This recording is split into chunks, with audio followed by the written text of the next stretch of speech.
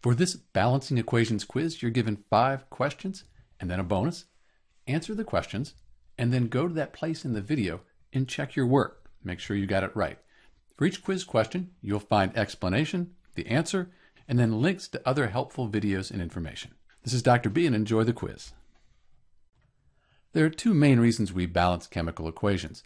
The first is to obey the law of conservation of mass, and then the second is to get those ratios, those coefficients. Those are ratios. Let's look at the law of conservation of mass first. So here we have our equation, and we're showing how these molecules might look. H2, O2, and then H2O. So we have a chemical reaction. These 2 combine to produce this. But it kind of doesn't make sense. Let's watch how this might happen. So we have our H2 here, splits apart, and then we have an O2. There's H2O. But what about this? This extra oxygen. It doesn't show up in our equation. So we're not obeying the law of conservation of mass. In this equation, where does it go? It's just gone, and that doesn't happen. Let's balance the equation so we can obey the law of conservation of mass. I'll put a 2 here as a coefficient, and then a 2 here. So now I have 2 times 2 is 4 hydrogens, 2 times 2, 4 hydrogens, 2 oxygens, and then the 1 times the 2, 2 oxygens. So it's balanced. And then to make this correspond, I now need 2 hydrogen atoms and 2 water molecules. So we have our oxygens, they break apart, and then the hydrogens, we get 2 here, there's an H2O molecule. We get 2 here, there's an H2O molecule, and now it's all balanced. We had 2 molecules of hydrogen plus 1 molecule of oxygen, and we got our 2 molecules of H2O. If we wrote all the molecules in, that would look like this. So in short, we balance chemical equations to make sure we're obeying the law of conservation of mass. The other reason is we get the numbers here, 2, the 1, and the 2. Those are ratios, and we use those to calculate chemical quantities. To balance this equation, sometimes it's easy to write out a chart like this so we can have the atoms on this side and compare them to the other side, reactants and products. So I can count my coefficients up here. There's a 1 here, even though it's not written. There's a 2 chlorines. There's a 1 for the sodium, and then a 1 for the chlorine. So these are the numbers of atoms I have on each side of the equation. So I can only change the numbers in front, not these little numbers. I can't change the subscripts. The numbers in front, they're called coefficients. So right now it's 1, 1, 1.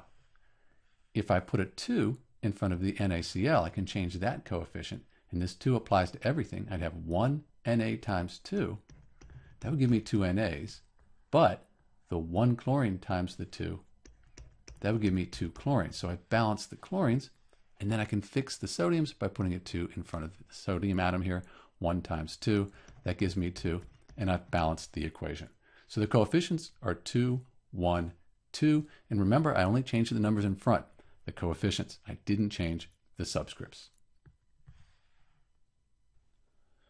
One of the big places people have problems when they're balancing equations is they don't understand the difference between coefficients and subscripts. So this is really a key skill. So I'm going to circle the coefficients. These are the numbers in front of the substances. That's a coefficient, that's a coefficient, and that's a coefficient. So the coefficients, they apply to the whole substance. I have 4 iron atoms. I have 3 times the 2. I have 6 oxygen atoms. And then for the Fe2O3, I have 2 times 2. That's 4. 2 applies to everything. 2 times 3, 6 oxygen atoms. The subscripts are the number after the element. Although there's nothing written after the iron, we assume there's a 1 there. So we'll put a box around that. Let's put a box around our 2. There's another subscript and another subscript. Remember, you can't change these subscripts when you balance equations. You can only change the coefficients. This equation is a little bit more complicated, but not too bad. So let's count the atoms up. We have 1 carbon, 4 hydrogens, and 2 oxygens. On the product side, we have the 1 carbon, 2 hydrogens, and be careful, you have 2 oxygens here, plus you have the 1 oxygen here. So that gives us 3 oxygens. Let's balance the hydrogens first. We can change our coefficient here to 2.